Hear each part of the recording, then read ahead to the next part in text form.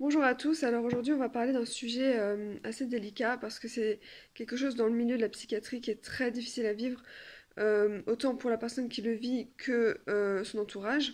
Donc je vais parler de la BDA, donc bouffée délirante aiguë, que j'ai déjà vécu dans ma vie à deux reprises, donc une fois à 20 ans, une fois là à 30 ans. Donc je sais de quoi je parle et c'est vraiment horrible. Alors là, dans un article en ligne, j'ai vu qu'en fait, avec le confinement, il y avait une hausse des jeunes entre 18 et 35 ans qui faisaient des bouffées délirantes.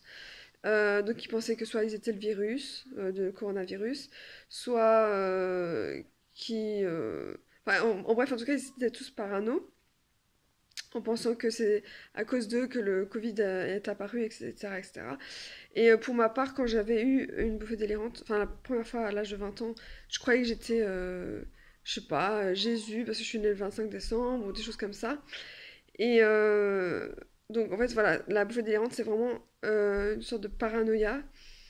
On n'est plus dans le monde réel, on est comme un cauchemar réveillé en fait. Et je sentais venir le truc, je le sentais venir que avec le confinement, il y a des gens qui allaient devenir. Enfin, quand je dis fou, ça veut dire que le cerveau il sature quoi de pensées, de pensées négatives et tout. Donc ça enclenche ces sortes de pathologies. Donc il y a aussi l'anxiété et la dépression qui ont été beaucoup observées là ces derniers temps avec le confinement.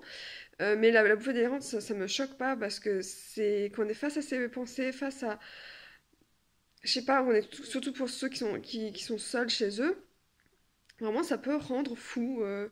On ne sait même plus distinguer ce qui est la réalité et notre imagination. Donc ça, c'est assez terrible parce qu'apparemment, il y a beaucoup de gens qui sont hospitalisés en psychiatrie en ce moment. Euh, donc voilà, et pour dire, ce qu'on dit souvent de la bouffée délirante, c'est un coup de tonnerre dans un ciel serein. Enfin, moi, on m'avait dit ciel serein ou ciel bleu, voilà. Et, euh, et c'est vraiment ça, c'est que du jour au lendemain, on devient fou. C'est vraiment horrible, mais il faut savoir que ça existe et qu'il y a bah voilà, apparemment des jeunes entre 18 et 35 ans à qui ça arrive, même plus âgés ou moins âgés, hein, c'est une fourchette. Et apparemment pendant les attentats aussi, il y a eu une hausse des bouffées délirantes. Et vraiment, c'est vraiment